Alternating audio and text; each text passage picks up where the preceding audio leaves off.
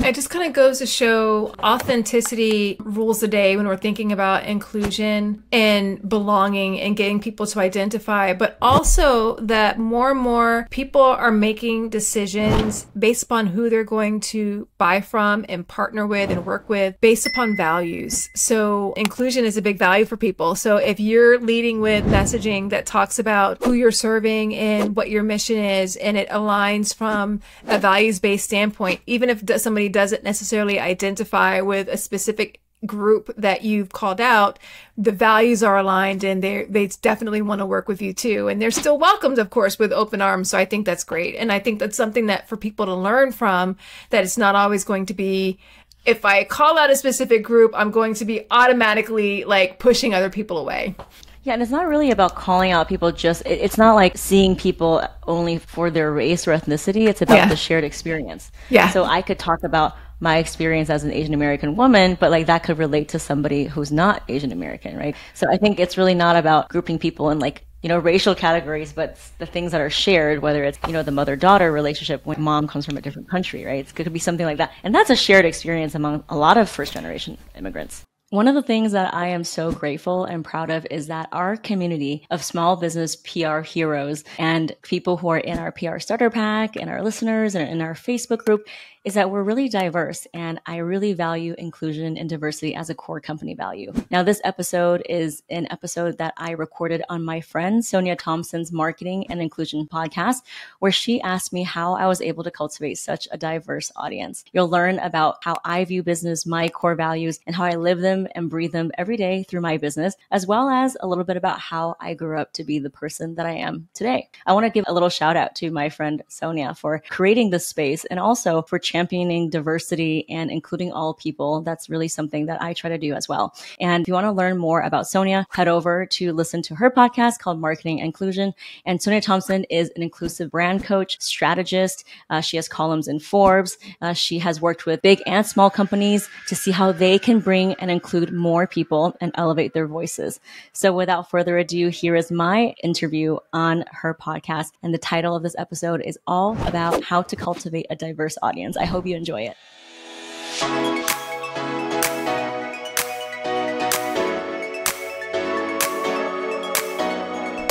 Hey, Gloria, thanks so much for joining me today. How are you? Yay, I'm so happy to be here. Thank you for having me. Totally my pleasure. I mean, I'm really excited about this chat. So, but before we dig in, because we got a lot of cool things to cover today, let the people know, who are you and what do you do? So my name is Gloria Chow, Chou. I live in Brooklyn, where my East Coasters at, but originally from LA. I am a small business PR coach with really no traditional PR experience. Started cold calling newsrooms, hacked it, and now I teach other founders how to do it. My audience is 95% women of color. I believe that we are literally shattering the status quo because we cannot make media representation more inclusive if we do not pitch ourselves and get seen. So that's really the ethos of why I do. 95% women of color, that's a really high number, right? And you don't hear that too often. That's actually one of the reasons why I wanted to sit down with you.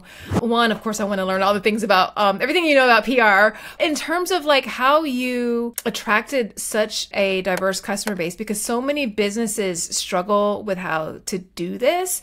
So is that something that was intentional, like an intentional decision, or you tried to make that happen? Or was it something that you looked up and was like, wow, I've got this really diverse customer base?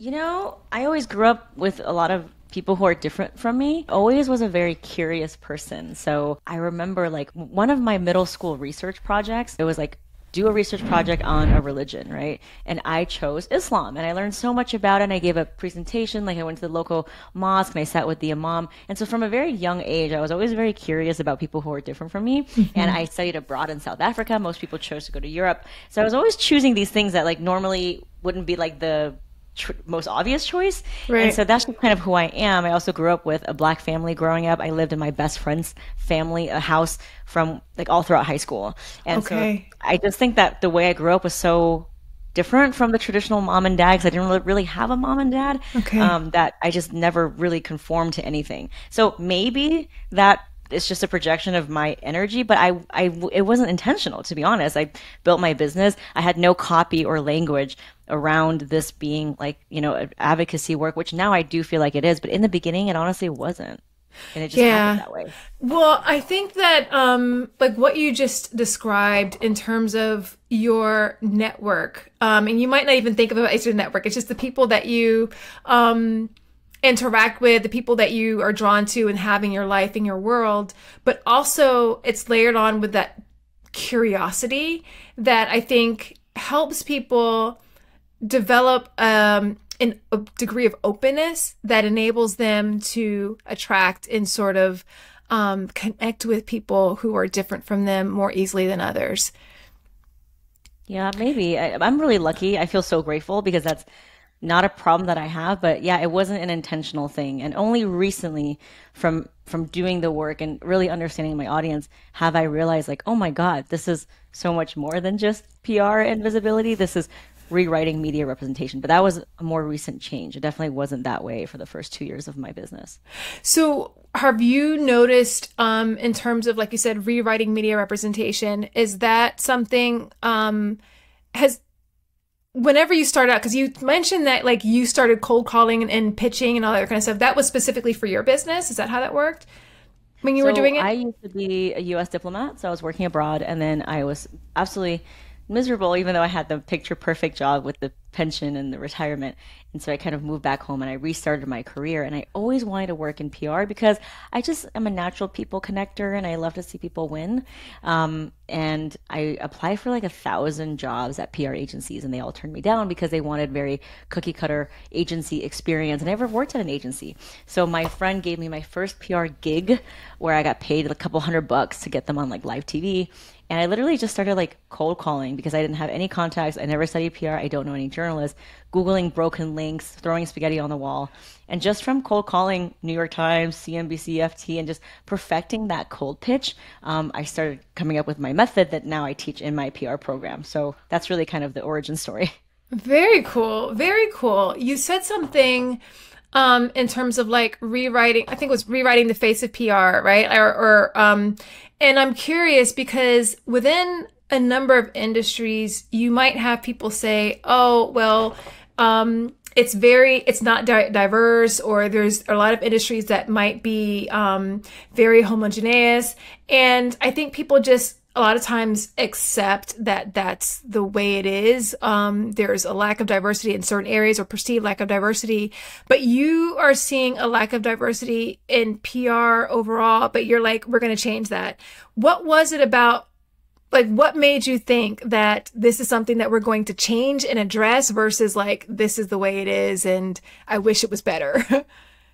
Well, I think through my own journey of understanding why I do what I do, I think in the beginning, right, as we build our businesses, it's really about like, like the Simon Sinek thing. It's like start with why. Yeah. We don't start with why. We start with like selling the features and the benefits. So for me, it was like, oh, you want to get PR because you want to get more sales and more customers. And that's kind of the very surface layer of it.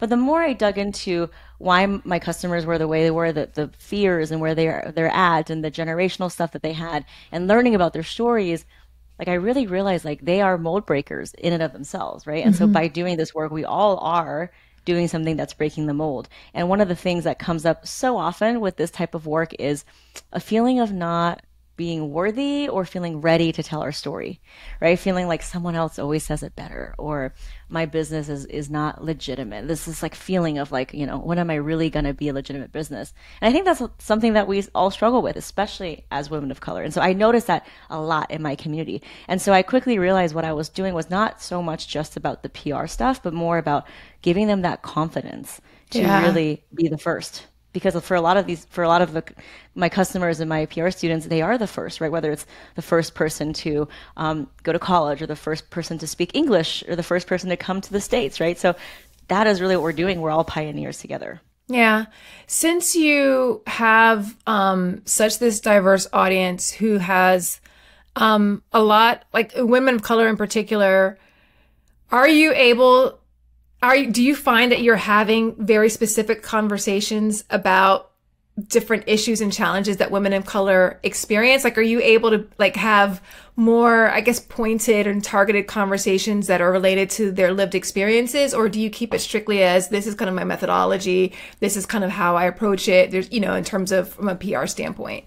I think at the first iteration of my business, or should I say the first level of my business, it was very much, here's what PR is. It was very logical, right? And as I grew and scaled my business, and you formed a community, and you really saw yourself as a leader in conversations, not just selling something, it became much deeper than that. So then the copy, and I worked with my copywriter Brittany McBean, and I really was able to uncover so many things. So that's going back to the mindset part, which is in order for them to actually press the send button, because everybody knows that organic PR is way better than ads. But the reason why they're not pressing the send button is because of all of these things, right? Whether it's generational, whether it's not wanting to like boast or brag about yourself, which I don't think PR is, but especially as an Asian American woman, I'm not really taught to like advocate for myself and like, very much like put your head down and say, yes, sir. So that's kind of how I grew up. And so maybe it's like seeing me breaking my own mold. Do they feel confident to maybe break theirs too? So I don't know. I think we're all doing this together.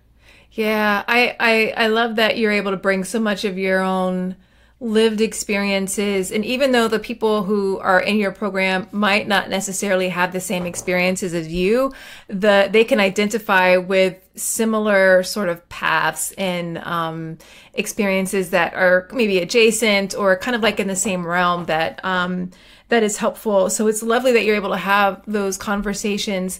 I'm curious that like a lot of times as marketers and brands, they think about, yes, I want to have a more diverse audience, but they might not necessarily be aware of what's required to serve that audience effectively. Because sometimes what is required to help people from certain communities achieve success is very different from what you might think of overall, right? In terms of the masses. Did you feel like you've had to prepare yourself in any additional way, or was it more of, because I've already got this curiosity and this strong foundation of a very diverse network that I feel equipped to be able to support the different identities who are a part of your community? Well, I think the learning never ends. Although I have a lot of racial diversity, I also, one time I got on the call with one of our students, and it turns out that she had she was visually impaired and also hearing impaired. Okay. So I didn't realize that, and she told me that I needed to just be more mindful to turn on the captions, right, and just to understand that not everybody is going to learn the same way. And so that really opened my eyes to like other types of diversity too, right? People who learn differently.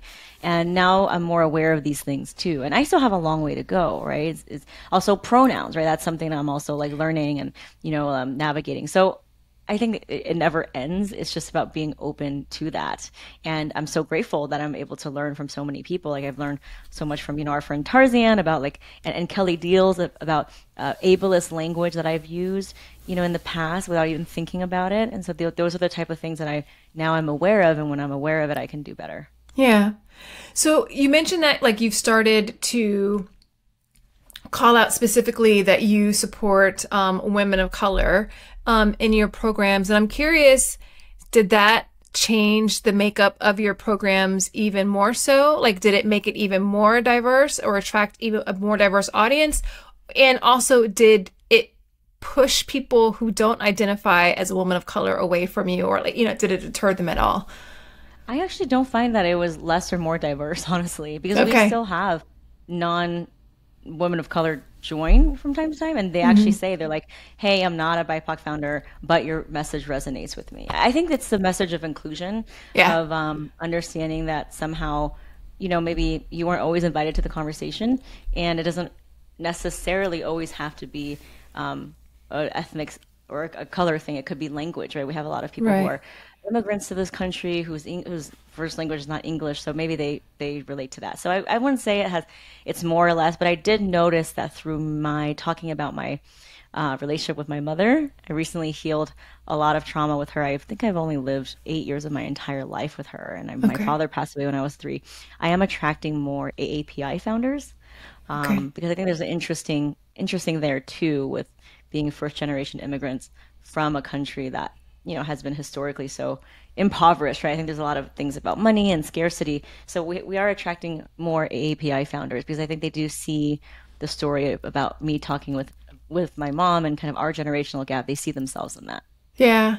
It just kind of goes to show authenticity rules the day when we're thinking about inclusion and belonging and getting people to identify, but also that more and more people are making decisions based upon who they're going to buy from and partner with and work with based upon values. So, and inclusion is a big value for people. So if you're leading with messaging that talks about who you're serving and what your mission is, and it aligns from a values-based standpoint, even if somebody doesn't necessarily identify with a specific group that you've called out, the values are aligned and they definitely want to work with you too. And they're still welcomed, of course, with open arms. So I think that's great. And I think that's something that for people to learn from, that it's not always going to be, if I call out a specific group, I'm going to be automatically like pushing other people away.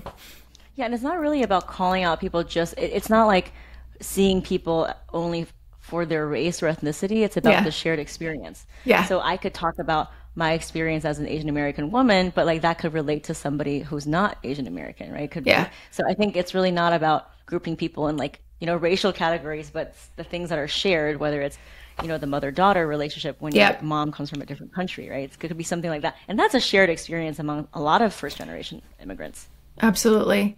Can you share, have there been any additional things that you've done specifically as you've been working with clients to make them feel like they belong with you, no matter what their type of background is?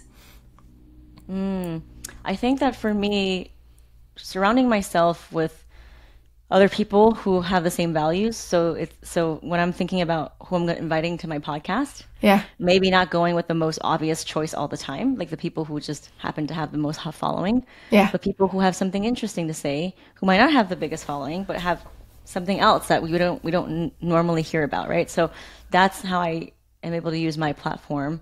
For example, one of our OG PR members, Dr. Greta Anderson, she is a woman in golf, a Black woman in golf, and she started PR like in her 50s and 60s, right? And so like her breaking the mold in her own way, I'm able to elevate her story, and together we're rewriting the narrative, right? So just things like that, and just being more, just being able to like ask people questions. So everyone has different learning styles. So like I told you about one of our members who's hearing impaired.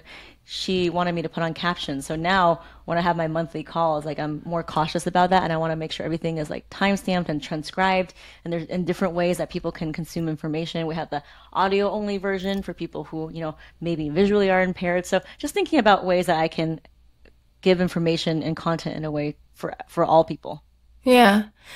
You keep saying this term, and it's sticking with me, rewriting a narrative. I wrote something earlier this year, which was all about like inclusive marketing trends for 2023.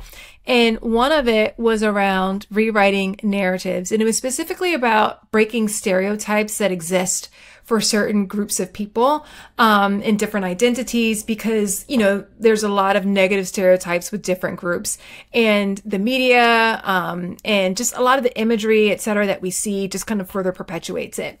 So I'm curious if you have any recommendations for brands with for how they can go about rewriting existing narratives that exist based upon, what you do from a PR standpoint, as well as just what you've been doing overall in your business, because it sounds like it's probably a pretty uniform skill to just kind of think through, this exists, we want to change that perception, and this is how we're going to approach doing it.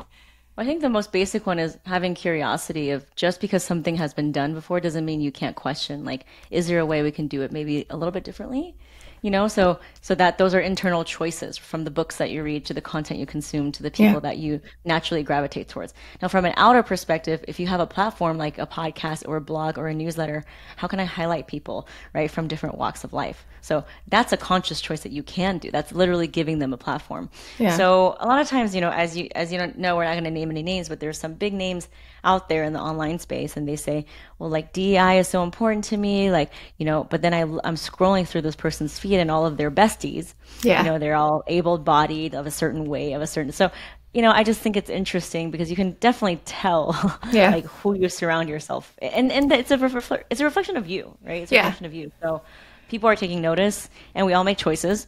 So someone can say something, but talk is cheap, and there are definitely other ways that consumers are seeing where your values are, and it's an imperfect journey. Like I went on a podcast talking about how I bought into toxic bro marketing and urgency and pressure tactics, and how I really had to cleanse myself of that. And it's a journey that I've been on. Right. So it's not like you wake up and you're perfect, but as long as you're willing to do the work and tell people that you are on this journey, I think you're inviting way more people in than saying, well, I'm perfect and this matters to me. And then just like closing the door there without really examining like where your relationship to, whether it's white privilege or white supremacy or sexism, whatever, like where your proximity is to that. Yeah, no, I think that's a great thing for people to consider, because it's not really about like a specific tactic. It requires a lot of just overall internal work that will naturally sort of permeate into what you do as you show up in your business and you engage and interact and think about how to support the people that you serve. So I love that thought. Can you tell me about a brand that made you feel like you belonged, and what was your response to them as you kind of realize that, like they really get me? Ooh, I mean, there's a lot. I think a lot of CPG brands are doing this now, where they're putting different people of different walks of life like on their imagery. But I will say, growing up as an Asian American, first generation, I didn't really see myself at all in media, whether it's advertising or any type of media. But I will say that when I went to Canada, when I was a diplomat, I went to Canada. I'll never forget that when I arrived at the airport, the person who took my passport, she had a headscarf. I don't think I've ever seen anyone at TSA wearing a headscarf, Yeah. And so when I went to Canada, I saw how they not only had racial diversity, but there was a level of integration that we don't have in the US. I think in the US, we're still very segregated. So that was just like, whoa. And then when I saw like all of their commercials and like at the bus stops, it was people of all different races and, queer. And it was just like, it was very clear that there was a level of integration that wasn't here. So, I will say that really stuck out to me. And I think we're getting better at it now. I think there's like, for example, like Marriott and like all of those hotels, like I think they're trying to be more inclusive, but I also think that there's a difference between really putting your, money into your values or just using performance allyship, right? Of like, oh, this is cool, so I'm going to have this one token Black person in my photo, which we've all seen before too. So. Absolutely. No, I think I noticed that whenever I visit other countries as well, in particular, like it feels like in a lot of instances, diversity is much more integrated, and it feels less sort of like cookie cutter, but like a natural part, because there's so many dimensions of diversity, right? So it's nice to see so many of them sort of intersecting, but also highlighted and present front and center, not intentionally, but just like because of we're here, like we exist. And so it's natural that we would be integrated into society because, that's where we are. Where can people find you if they want to learn more about you and your work? So I'm on all the socials at Gloria Chow PR. That's Gloria CHOU PR. And I have a signature PR masterclass where I walk through it exactly word for word the framework of a pitch to get that hell yes from anyone, even if it's the New York Times. You can watch that on demand at gloriachowpr.com/masterclass. And if you DM me the word pitch, I will give you a pitching freebie to help you land your next podcast. Very cool. And any parting words of wisdom for brands who want to be intentional about building a diverse customer base? no one is perfect. I am still far from perfect. I still get checked all the time. But I think that if we just keep having our own conversations in our silos and we're never willing to maybe be curious about the ways that we can see things differently, we will never be truly integrated. We're just all going to keep having the same conversations in our bubbles. So we must break the bubble. We must get proximate to different people. One of my favorite authors and thought leaders is Brian Stevenson of the Equal Justice Initiative. And so they had like a movie about him, like Just Mercy.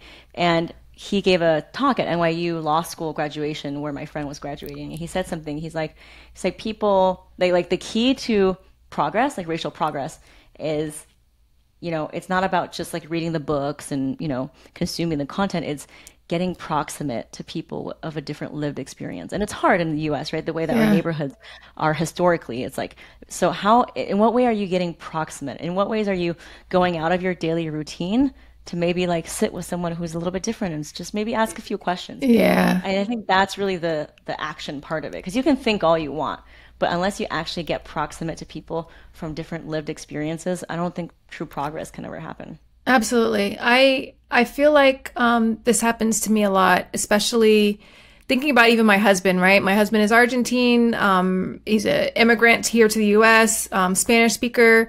So just by connecting and being, next to him, I see a lot of things I never would have considered or thought of as a result of, seeing things and as he goes through them and experiences the world here, right? And the same thing whenever I'm in Argentina, seeing how I move through the world, how they think about things is quite different. And even thinking of my daughter, of course, who's mixed race, she has a completely different experience than I do. So I have to think about like her and kind of how she's young still. So it hasn't quite hit her yet, right? But like thinking about like even the things that she's going to need to see because they're different from her, they're different from me, different from my husband, and just understanding that there are so many of us that have got a lot of differences. So how can we, like you said, get that proximity so that we can better understand each other, so that we can better support and serve each other, right? So very good. Gloria, this has been such an insightful and chill and wonderful conversation. Thank you so much for stopping by and sharing your experiences with us. Thanks for being you. Oh, thank you. All right.